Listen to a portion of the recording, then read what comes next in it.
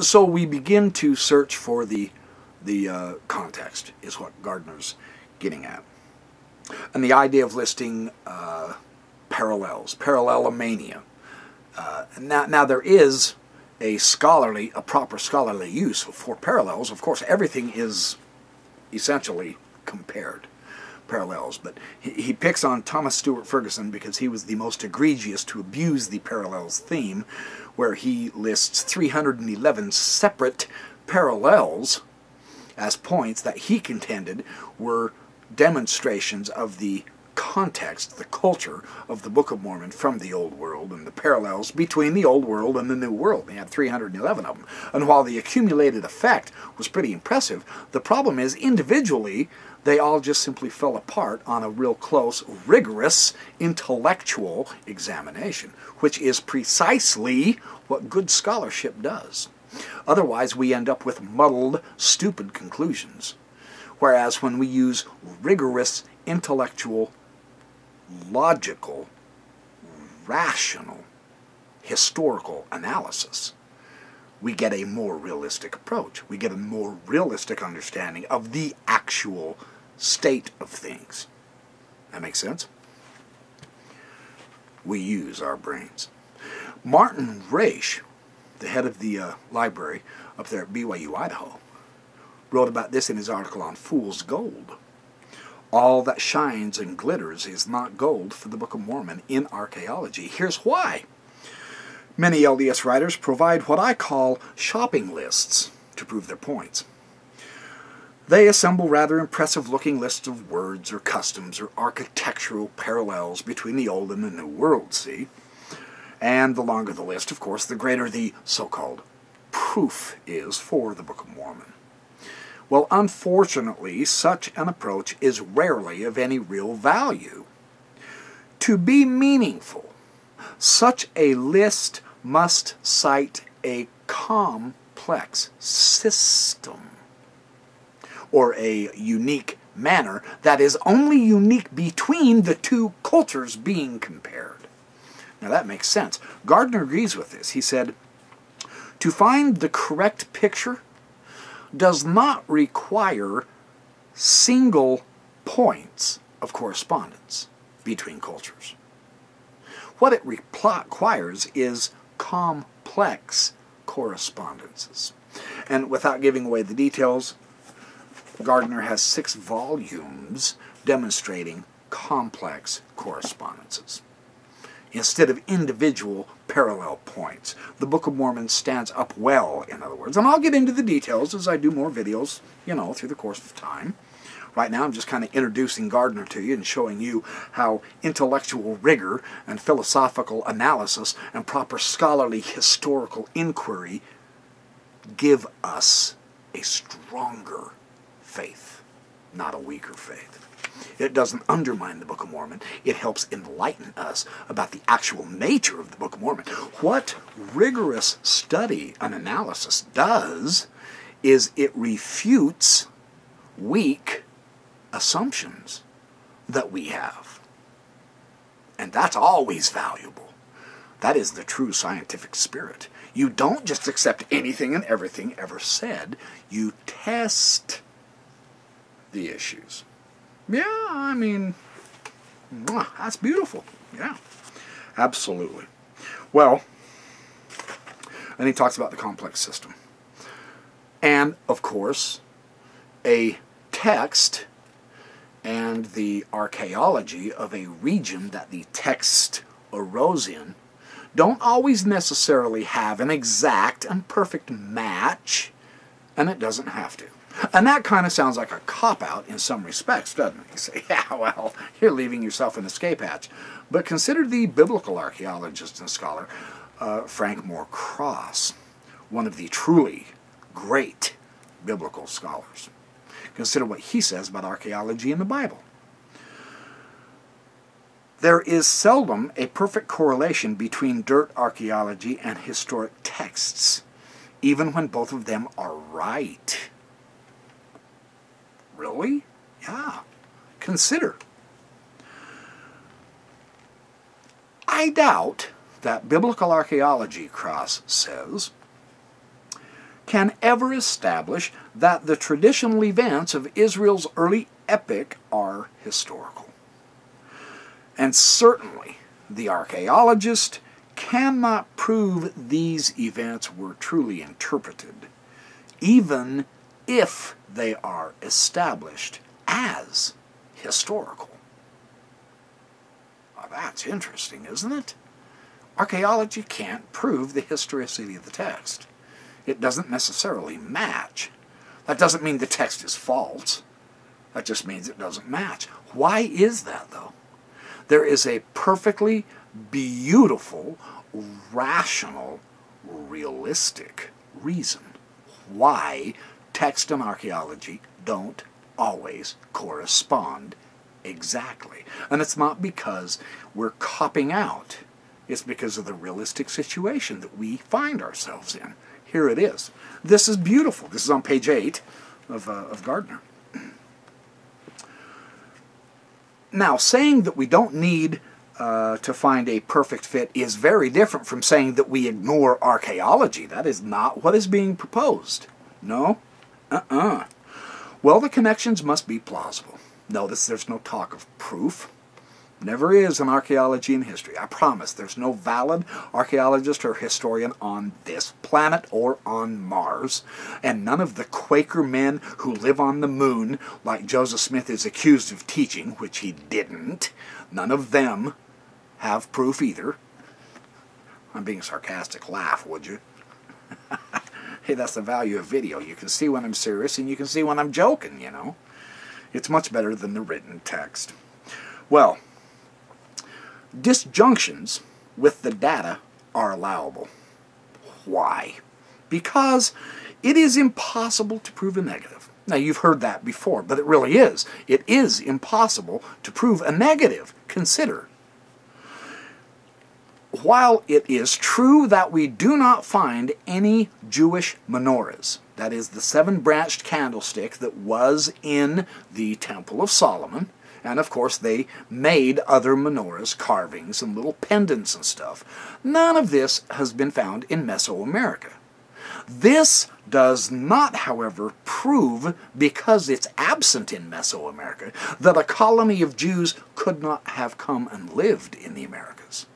You can't say the absence of the menorah is proof Jews never lived here. That's not how evidence works. On the other hand, we cannot assert that a certain landmass was underwater at a time when archaeology has absolutely demonstrated people were living on that land. You see, that kind of a disjunction refutes the hypothesis. That's a positive refutation. One reason for allowing some discontinuity between archaeology and text comes from the different worldviews of each. Did you think about that? You know, there really is, on pondering this for the last several days, and looking through some of my archaeology texts and biblical scholarship and stuff, it's not necessarily the case that the archaeology find or discovery or area that a scholar is looking in has the same worldview as a text, even if it's discovered in the archaeological ruin. They might have a completely different worldview. Very interesting, isn't it? In the words of the archaeologist John R. Bartlett, principal of the Church of Ireland Theological College in Dublin, he says, "The artifacts need interpreting.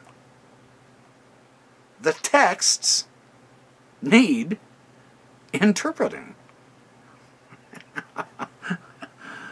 Artifacts and texts each have different origins, different contexts, and they speak of different things.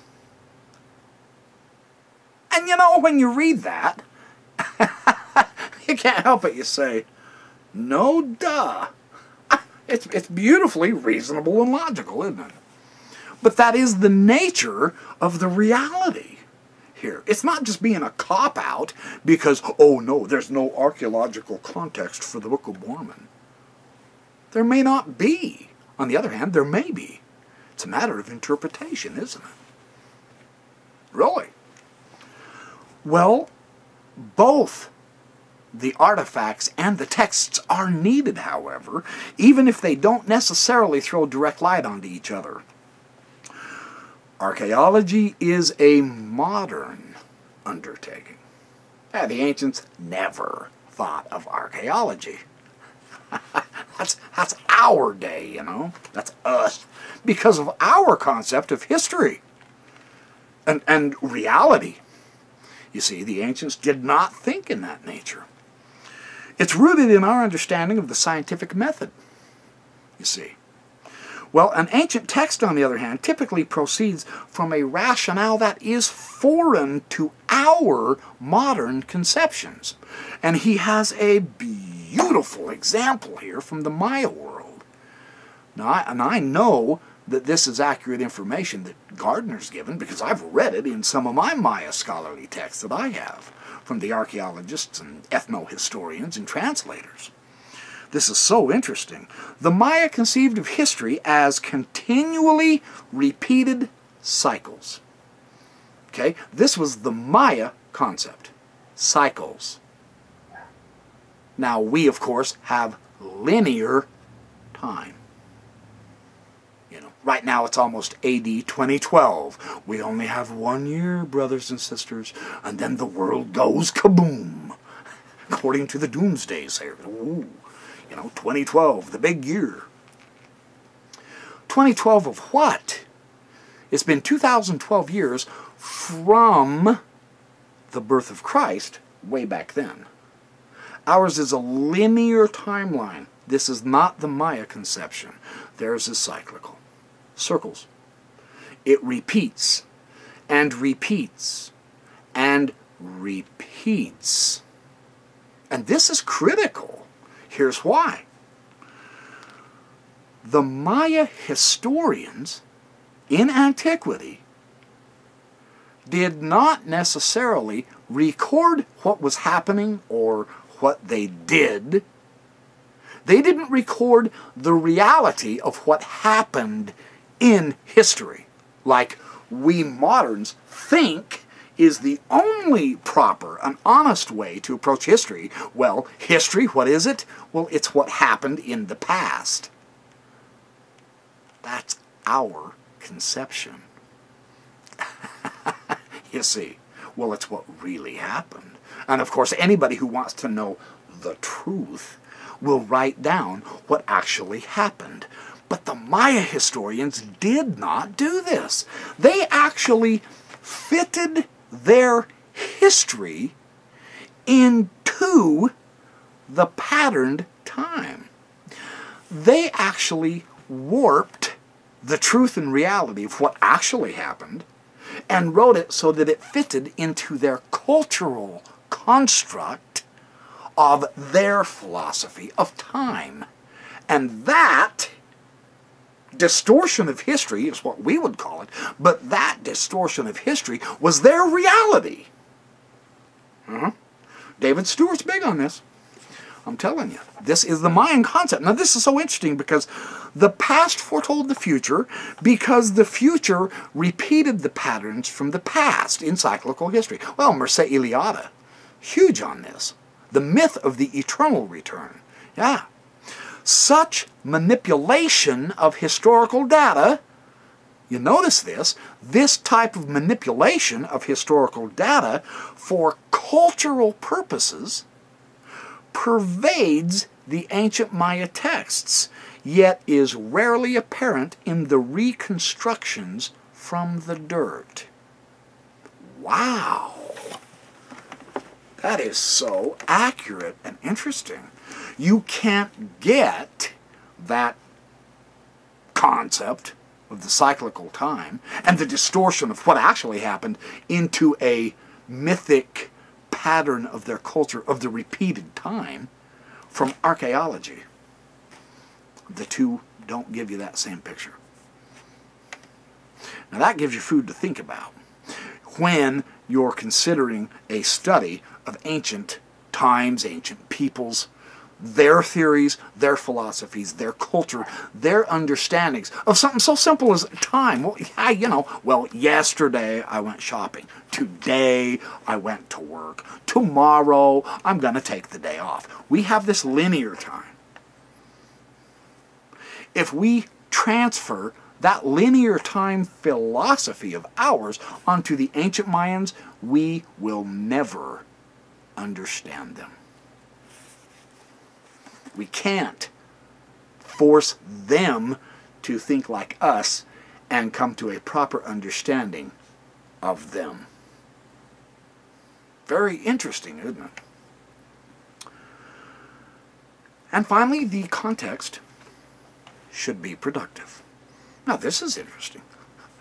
I love how he puts this too. This is on page 9. Well, the final principle requires that when we do find complex correspondences in the Book of Mormon, then that context should tell us things about the Book of Mormon that we would otherwise miss. What he's driving at is this. It will effortlessly become the missing high context content. What this does, finding the extra context of the text, this helps explain the motivations, the actions, the events that otherwise remain puzzling to us. By gathering the greater context. The greater context helps us understand the text better than the text alone helps us understand the text. Isn't that interesting? So we will learn even more about the text of the Scripture, whatever Scripture it is, by studying the, what would you call them, the extracurriculars, studying the culture, studying the ancient politics as they understood it, studying the ancient warfare system, studying the ancient legal system, studying the ancient religion, studying the ancient nation craft, etc., etc., etc., the ancient ship-faring, seafaring attitudes, how they did things.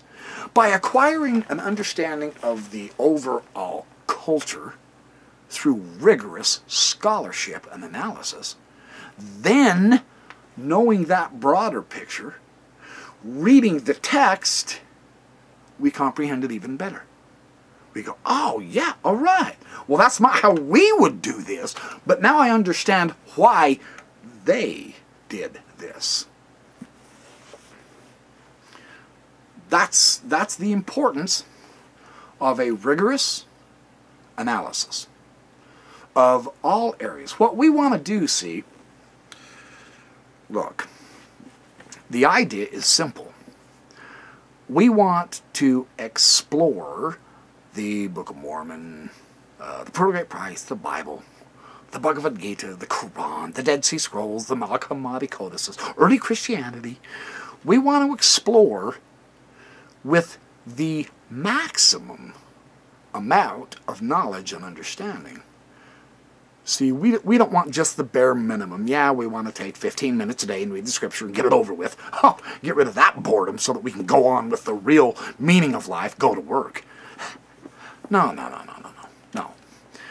We want the maximum knowledge. The way to comprehend the maximum amount of knowledge is to broaden first our attitudes and ourself, broaden the context into all the various fields of discipline that scholarship has given to us, and then our testimonies, our knowledge, and our faith expands. You see, the mantle isn't greater than the intellect. The mantle is partners with the intellect.